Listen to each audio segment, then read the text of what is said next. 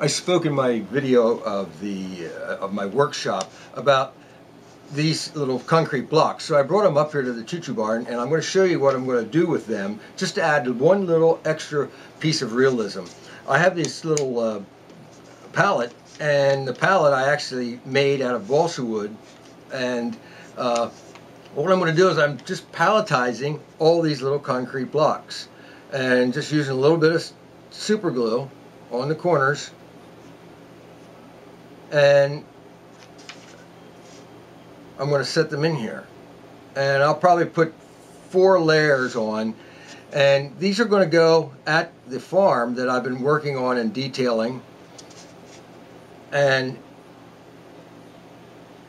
sorry, but I can't talk and do this at the same time, but because farms always have detail like this laying around somewhere. You know, they always have a bunch of bricks and rocks and just junk laying around. So I thought, okay, I have these concrete blocks, let me use those. So it's just a matter of laying these in here and getting them glued up. So move that aside. Another thing I'm going to work on,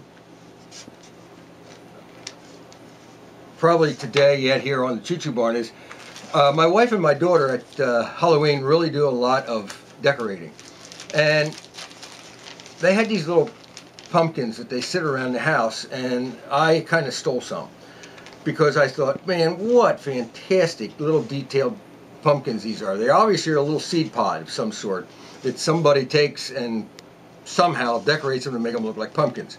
So what I'm going to do is I'm going to have a big pumpkin patch, and these are obviously fairly good sized pumpkins, which is even more part of the excitement, because I'm going to try, I have a couple of other ones, I'm going to get a real big one and put it in the pumpkin just as a joke.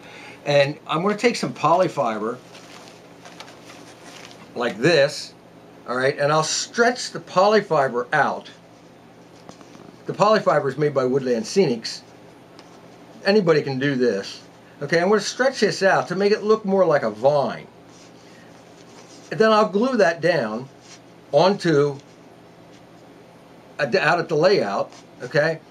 And then I'll just lay these in every here and there, like that.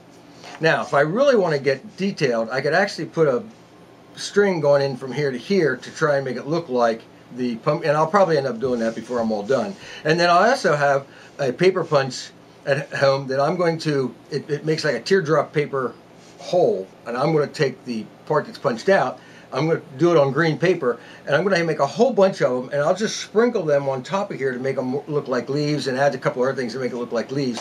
But the more you stretch this polyfiber out, the more it looks like a vine. So it's really a great modeling medium. And again, this is something you can do very easy. If you can find these little guys, I don't remember where my daughter told me they came from, but maybe she'll be able to think of it and put it as a post on with this video.